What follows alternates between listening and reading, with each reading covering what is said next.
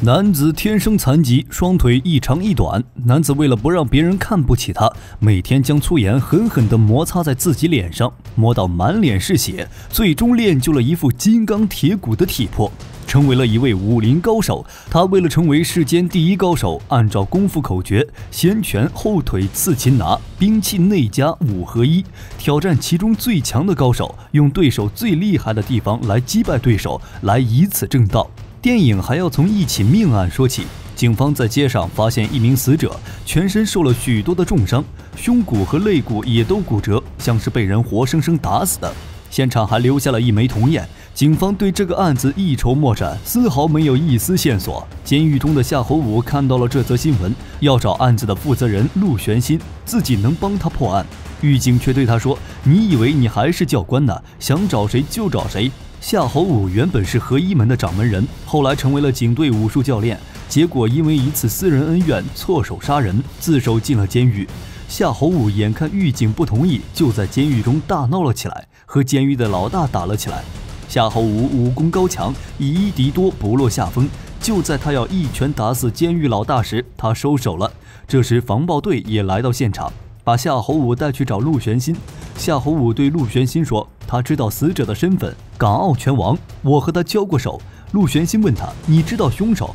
夏侯武却说不知，但自己知道他是什么样的人，他还会再出手的。我可以帮你找到凶手，但你要放我出去。但陆玄心却完全不相信一个阶下囚的话。夏侯武为他讲解了自己的功夫，擒拿有成，方进兵器，兵器乃手足之延伸，所谓人气合一。但陆玄心却不认为懂功夫就能破案，说完就要离开。夏侯武说了几个人的名字，并说下一个死的就是他们其中的一个。果然不出夏侯武所料，凶手这边找到了腿功高手北腿王，要和他比试。凶手对北腿王说，我们今日既分高下，也决生死。北腿王发现凶手双脚一长一短，天生残缺，却将腿法练得出神入化。两人随后比起了腿功，两人的双腿如同刀劈斧砍，所到之处断壁残垣。但凶手的腿法更加的凌厉和残暴，每一招都是杀招。北腿王的双腿被废，凶手一脚踢死了他。警方接到了报案，陆玄心来到案发现场，和第一起命案一样，死者的身上留下了一只铜眼。陆玄心这下相信了夏侯武的话，把夏侯武给放了出来。夏侯武对他说，凶手专门用对手最厉害的方式来杀死对方。按照凶手的杀人次序，他是根据一个功夫的口诀，先拳后腿刺擒拿，兵器内家5合1。夏侯武带着陆玄心要去旺角找擒拿高手王哲，但两人刚到，见到的却是王哲的尸体。夏侯武认出了凶手所用的招式是擒拿界的分筋错骨，这种招式对自身的条件要求很高，凶手精通拳腿擒拿，是一个顶尖高手。这时凶手却突然出现了，夏侯武赶紧追了上去，凶手飞身一跃，竟跳过了另一栋大楼上，这真是极其的可怕。夏侯武为了弄清凶手的身份，来到了佛山，在这里他遇见了自己的师妹。师妹看到他十分的激动，两人青梅竹马，彼此都爱着对方。夏侯武跪在师父的灵堂前忏悔，他知道自己错了。年轻时他追求天下第一，不断与人比我，没想到错手打死人，导致合一门解散。师妹在佛前求来了一根绳子，希望这绳能约束夏侯武的拳头。晚上夏侯武发现了家中也有一枚铜眼，师妹告诉他，几个月前有个跛脚男人让我把这样东西交给你。夏侯武这下慌了，对师妹说出了事情的真相。第二天，师妹带他去找一位老前辈，老前辈告诉两人，旧时王谢堂前燕，飞入寻常百姓家。这枚饰物叫做堂前燕，古代江湖高手进京去考武状元，失败的人就会得到一枚堂前燕。朝廷的意思是，你们一介武夫，就算功夫再好也没用，你们不过是帝王家的一只燕子。师妹把凶手的情况告诉了老前辈，老前辈却不知。但另一位老前辈却说自己认识他，6年前他找我踢馆，我输他一招。他的名字很像古人，叫封于修。他的左脚先天萎缩，两脚一长一短，力量一强一弱，但他却是个练武奇才，武功极其可怕。老前辈把封于修的地址告诉了两人，警方来到了封于修的家中，可人早已搬走。房东告诉大家，封于修和他老婆沈雪先前住在这里，两人非常的恩爱，但他老婆得了癌症，可她老公每天却只知道练武。有一天，我偷偷在天坛看他练功，风雨修将粗盐狠狠地摩擦在自己脸上，磨到满脸都是血。夏侯武告诉大家，他是在练功，那是一种很原始的练功方法，用粗盐把自己的皮磨厚，那样就会变得很耐打。通过时装，夏侯武感知到了风雨修功夫的可怕。大家在墙上发现了几行字：如今再无牵挂，与天下群雄争锋。夏侯武怕风雨修伤害师妹，让师妹前往山东。陆玄心却请师妹和他回香港协助调查。夏侯武这下生气了，他不希望把师妹给扯进来，但师妹也担心夏侯武的危险，非要跟着去。师妹从小习剑，是一个剑法高手。夏侯武告诉陆玄心，风雨修下一个目标就是兵器了。几人去找刀法高手陈伯光，但时光变迁，如今的武林早已不是以前的样子了。当年的武林高手只能靠卖面为生。陈伯光告诉大家，2年前他发生了车祸，手臂里都是螺丝。现在他的大弟子红叶继承了他的武馆。红叶是一位武打明星。风雨修这边找到了他，风雨修抽出一把剑，捅了群演一剑。他对众人说：“不管你们的事，都走开。”众人纷纷逃离现场。风雨修对红叶说：“你一代兵器之王，欲化身武行，谁能想到你一身的武功不是演出来的？”风雨修讨教了。红叶拿出佩剑杀向了他。红叶的剑快如闪电，风雨修不敌，但他却不想下死手。风雨修却不留情，刺中了红叶一剑。红叶这下也认真了，剑法更加的凌厉，但风雨修飞身一跃，再次刺中他一剑。红叶将剑打掉，拿起一根2米的棍子打向了他，但风雨修却捡起了一把很短的美工刀，1寸长1寸强，1寸短1寸险。风雨修深知这个道理，他快速接近红叶，对着快速砍了起来。近身的战斗，长棍却成了累赘。风雨修将武器打落，一刀封喉。夏侯武他们又迟了一步，下一个就是内了。夏侯武告诉陆玄心，他是一个武痴。陆玄心却说：“所以你打死了你的对手。”夏侯武回答：“所以我坐了牢。”夏侯武和风雨修其实是一样的，也是一个武痴。风雨修在走他的老路，但风雨修却比他更要狠。一个大明星的死给警方带来了很大的压力，上面要陆玄心尽快办案。夏侯武在警局接到了风雨修的电话。风雨修对他说：“你能出来是不是应该谢谢我？你在天台的表现让我很失望。在你我对决的那一天，我希望看到一个巅峰的你。如果你最心爱的人死了，我保证你杀谁都干得出来。”风雨修想起妻子死去的那天，他不忍心看到妻子那么痛苦，自己亲手把她给杀了。陆玄心这边也听到了他们的对话，要调查夏侯武3年来的记录。警方这边查到了风雨修有一个外婆，她在大澳有间屋子，很可能风雨修就藏在那边。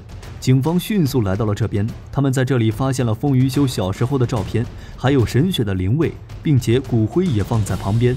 陆玄心肯定风雨修一定会回来的，他对周围进行了部署，等着风雨修过来。风雨修果然开船来到了这里，但他也发现了不对，赶紧跳船逃走。警方这边发现风雨修去监狱看过夏侯武，他们赶紧把消息禀报了陆玄心，让他马上逮捕夏侯武，他和风雨修可能是同伙。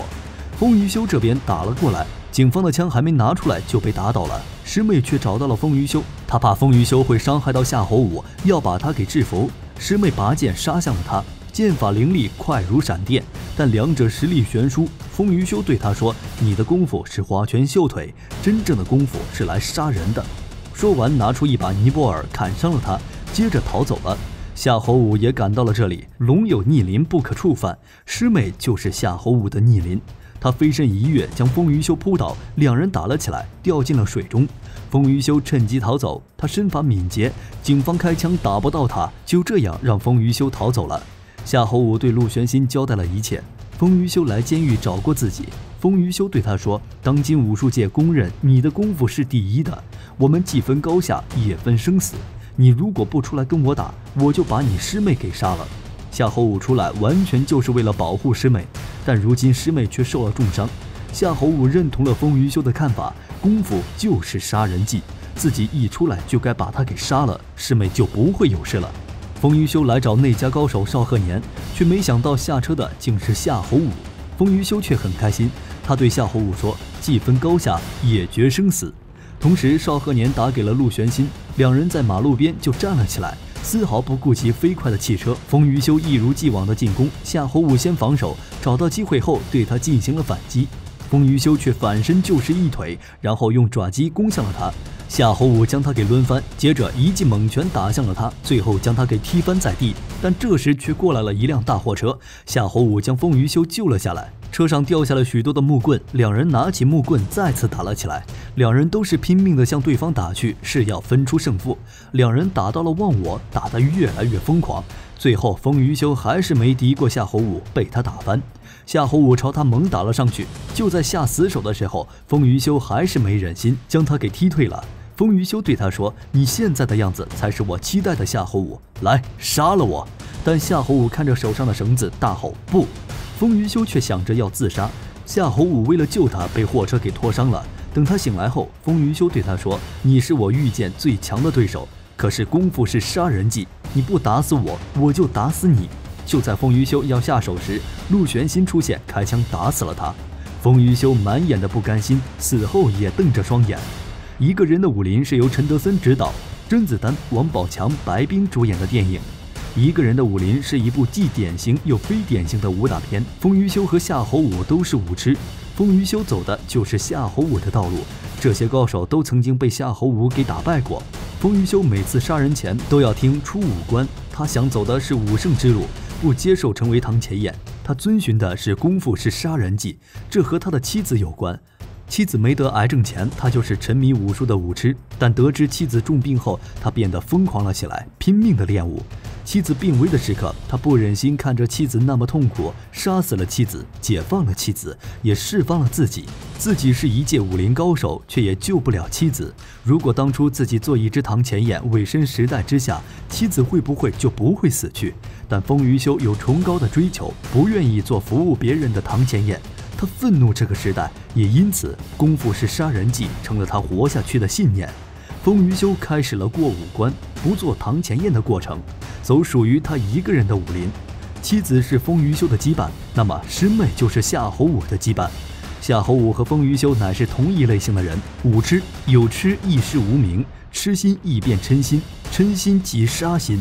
所以师妹被丰腴修打成重伤时，他同意了功夫乃是杀人技。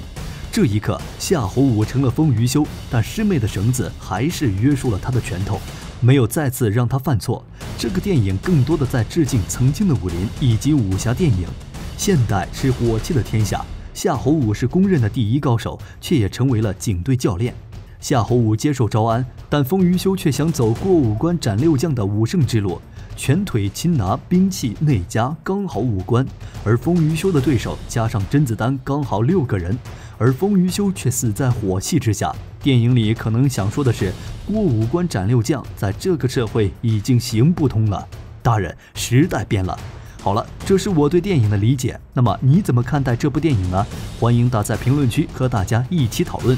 好了，今天电影介绍就到这里了，想了解更多记得关注加1哦。阿斗说片天天见，明天我们不见不散。